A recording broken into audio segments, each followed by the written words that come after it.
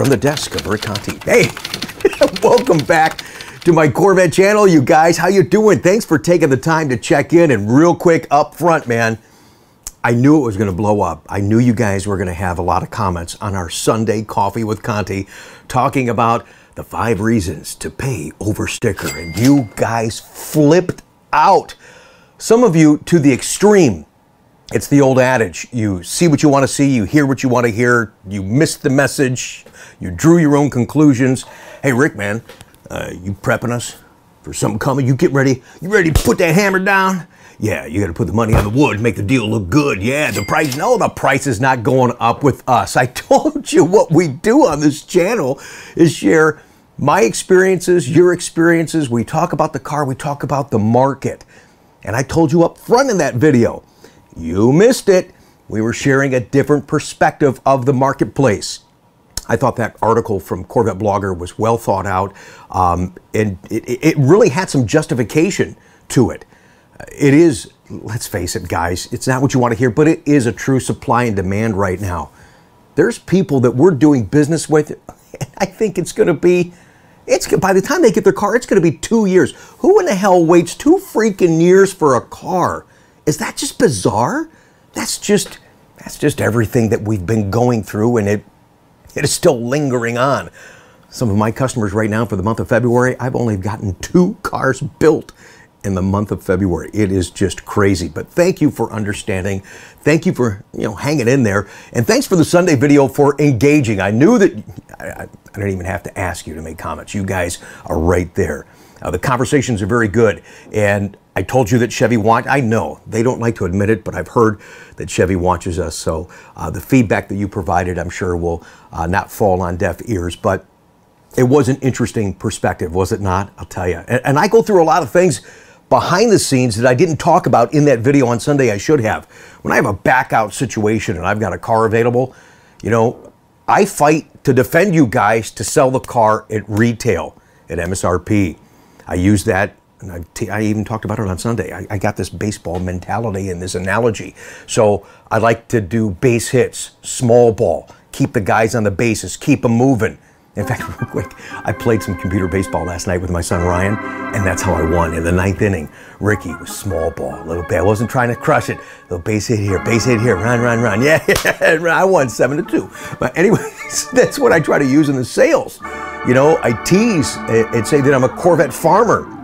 By planting those seeds, by doing the right thing, will generate you the next sale, the referral sale, the word of mouth. Whether you do business or not, just say, hey, you know what? I like this guy, this Rick guy in Ohio, Pataskala, whatever. Pataskala is how you say it, just outside of Columbus. I like him because he's no bullshit, all right? So that's what we try to present to you guys. But when I have a situation where a car comes available, we've got brokers right now that are committed. Anything that's available new, $10,000, $15,000, $20,000 over sticker, they'll pay right now.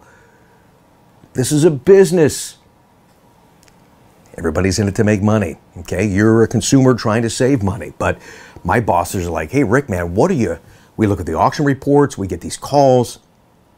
I got this car that's available. Rick, what are you doing? Small ball. Keep the runners moving on the basis.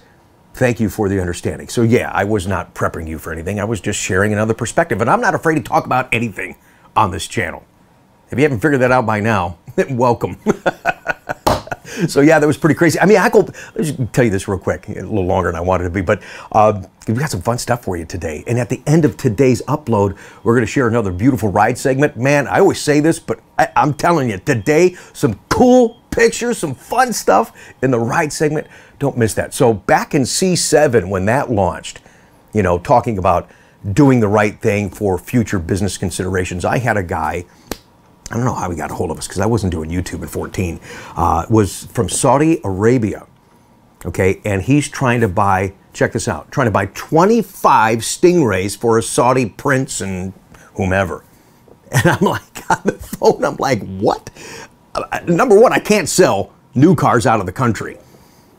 That's a bummer. I would love to do that, especially with the right-hand drive stuff coming up for C8. So I tell this guy, I said, hey man, I can't do that, Chevy policy, et cetera, et cetera. I said, there better be a pot of gold at the end of this rainbow because Ricky's going to be out of a job. I just can't do it. And he's willing to pay over sticker and want a 25. It doesn't work like that. And the export stuff was moving extremely slow, and he saw that the American dealers were getting a ton of cars, so he was going, you know, where the masses were. So that's kind of crazy. So there's a lot of behind-the-scenes stuff that I go through in representing the car.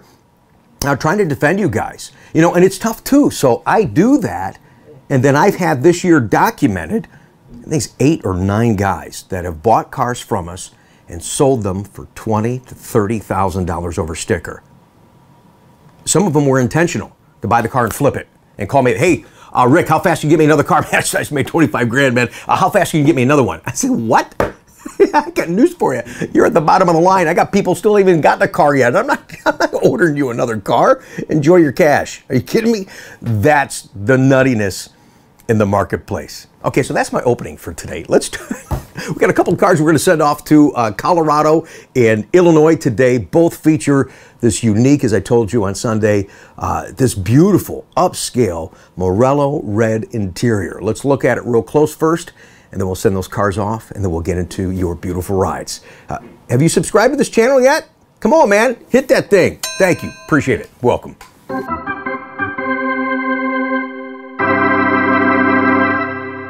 Okay, guys, thanks again for joining us today. Let's feature the Morello red interior. A couple of send-offs coming up. They were done in very cloudy conditions, so right now I want to show this off. This is Dennis's car that we sent to Florida last year. Keep in mind, Morello red is a 3LT interior only, so if your outside combo will match up with this, this is something, if you're going to check that 3LT box, this is something you really have to consider. And looking at it on the configurator versus looking at it right now in the sun will appear different. But it is such a different interior. It does have very specific characteristics right down the center console where the cup holders are and where your hand rests on the mode selector. That's always going to be done in the suede in the color of the interior. Look on the door panel there. You can see that little section over there around the door switches. That too is done in suede. Always on 3LT, your A-pillar is going to be done in the suede. If you've got a coupe, you're going to have your roof done in the suede, and it'll have a stitch pattern. Now, if you have a convertible, you won't have that stitching pattern, but you will have the ALLOCATION suede part of the roof and coming down behind the nacelles on a convertible hardtop. But you can just see how this sets up well. This is a blade silver. I miss that color. And how well it sets up with this. And you can see, too, if you're thinking about calipers, well, the edge red calipers, in my opinion, go best with a Morello red interior. Again, if you're doing it on the configurator, you will appear that the bright red goes well. No, this interior is just so classy. Look at this part here on the dash. It too, in that multi-level part, it has a little section there in the ALLOCATION suede, just adding to the classiness of the interior, the uniqueness of this interior. Now, the carbon fiber dash that we're showing you here, that's an option. So if you don't get carbon fiber right there in the driver IP, that'll be done in black, but gives you an idea what it looks like in the carbon fiber. Just so unique. And if you're looking for something that is just going to be stunning when someone opens the door, this interior, I've described it before on the channel. It looks like a fine wine, does it not? Morello red interior. This is truly one of those diamonds in the rough within our C8 interior palette. Think about it the next time you get ready to order your car. You could see here from these pictures we're showing you in the sun how different it really is, how unique and how special it is, and how fun it is. I mean, you're already getting a classy, exotic looking car. Why not match it up on the interior with Morello red? Okay, let's show you the two cars that we're sending to Colorado and Illinois today, and a fun ride segment still to come on today's upload. Man, I just can't get over.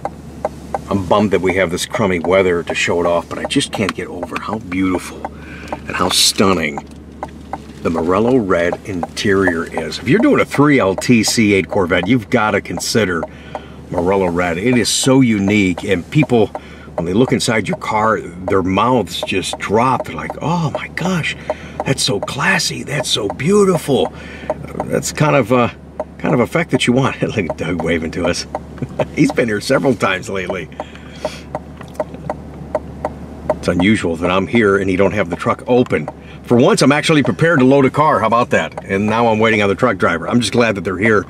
Been dealing with a lot of about this all over the country. And this is going to TJ in Illinois, and I want to thank Kurt and Julie for referring TJ to us and talking to him. He had intentions of coming here too. A real busy guy, really cool guy. And he goes, hey man, I'm going to come out there. We're going to have a beer together. Now, I'm not a drinker, but you know what? I might just have a beer with TJ. And then I would spit it out. I'd say I'm not a beer drinker. We'll look outside the car. The sun's trying to come through. That's a good thing. There's a couple quick pictures that I took of the car. This is a CTF car. The other CTF car, in almost the same situation, like Dave and Fran in San Jose. When TJ found that this was available, he says, I'll take it. Do you want me to tell you what it is first? Nope. Is it a Corvette? Yeah, I'll take it. You guys are awesome.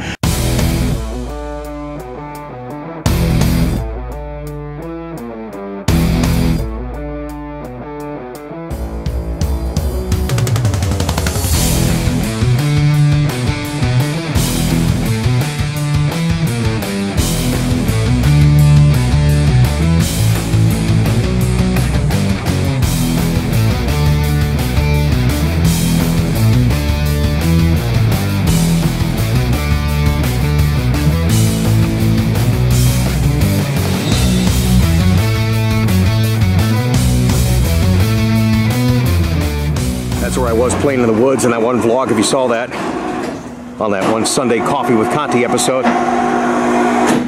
Man, we're seeing you a lot lately. Good morning. Yeah, my little movie star. What's happening, dude? Good to see you, man. It was funny. I talked to TJ, let him know that the driver's going to be here to pick up the car. TJ told me what you guys said. Because he's picking up this car early in the morning, and TJ says, well, when do you think I'll have the car? And Doug says, well, he goes, it depends if Rick's going to screw around for 2 hours and film a YouTube video. I could try to be there the same day, so I'm not going to hold you up. So I didn't say it exactly like that, but I'm pushing to get to Denver. Yeah, oh, I got you. And so I'm going to get That's them. right on the way. Yeah, Yeah, I'm going to. That's good. I'll have them off this afternoon. Absolutely. Hey, I want to get them there fast too. I know you especially, the customers, want to get your car there fast too. Once you do all the paperwork and your overnight and stuff, you're like, okay. Mind starts to wander. Where's my car? All right, so that's good, yeah. So no 2-hour skits and so forth. Gonna get this thing loaded.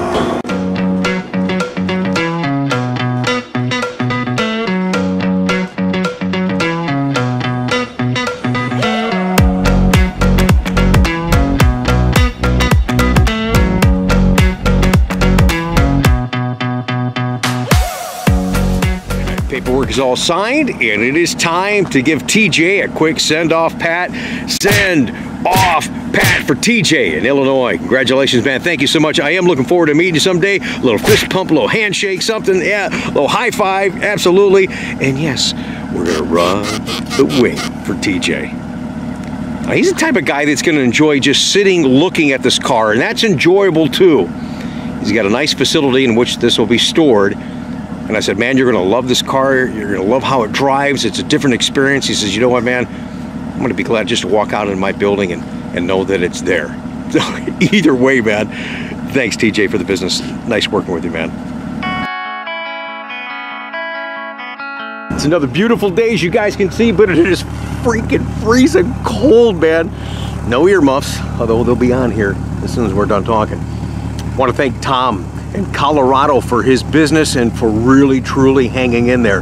He's another guy that ordered a 2020, and because of the cuts and the shutdown and the pandemic, etc., yeah, he didn't get his 20. We did put him at the front of the line, and here is his 2021, and here are some pictures and his specs.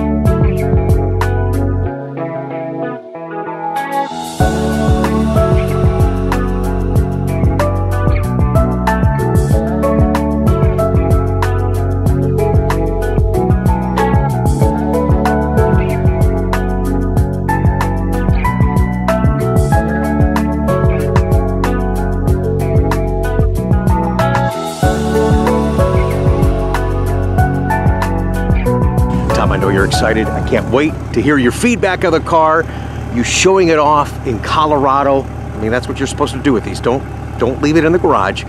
Get it out, drive it, and enjoy it. This is, as you saw from the specs, the regular Stingray non-Z51, and with it being cold, driving it on, you know, this area to the truck, I could feel the difference in those tires. You're gonna love this car, man. And how about that Morello red interior? Is that just pure class? Oh my gosh, you guys, that is beautiful. And it looks fantastic on Tom's black car. You guys also saw from the pictures and the specs, we're shooting into the sun, so you can't really see it right now, but I just like doing the sun-off pet with my right hand. That's coming up in a second, but you saw the Edge red calipers, and I think they go perfect with the Morello red interior. Way to go, Tom. Nice job. Congratulations, sir. All the way to Colorado from Ohio, we do have a send-off pat for Tom. To show the driver those front parking cameras. You like that front parking camera feature, don't you? Oh yeah, that's nice. Yeah, it helps you guys tremendously. Looks like he's got another C8 on there. He's going to pick up a 41 Willys replica coupe, and then this will be on the way to Tom.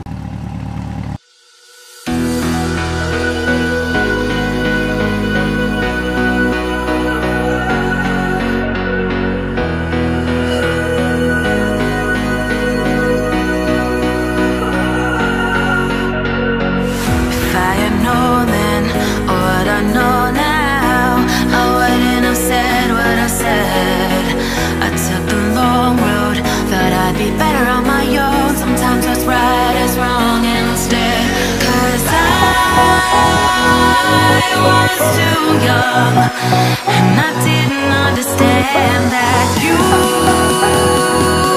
were the one, and I can't wait to see you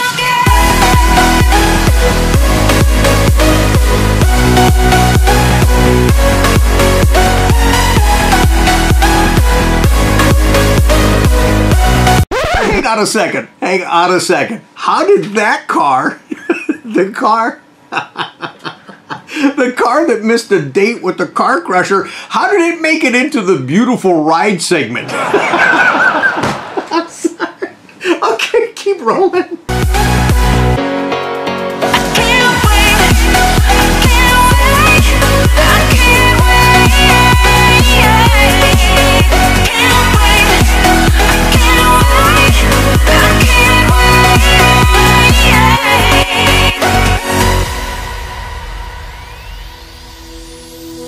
Hindsight is fleeting, oh, and your heart's bleeding, and all you can see is red, till you discover it is within each other to forgive and make amends. If I had known then, or what I know now, I wouldn't have said what I said. I took the long road, thought I'd be better on my own. Sometimes what's right is wrong instead, 'cause I was too young, and I didn't understand that you were the one, and I can't wait to see you again. Oh, I can't wait, I can't wait, I can't wait, 'cause I was too young, and I didn't understand that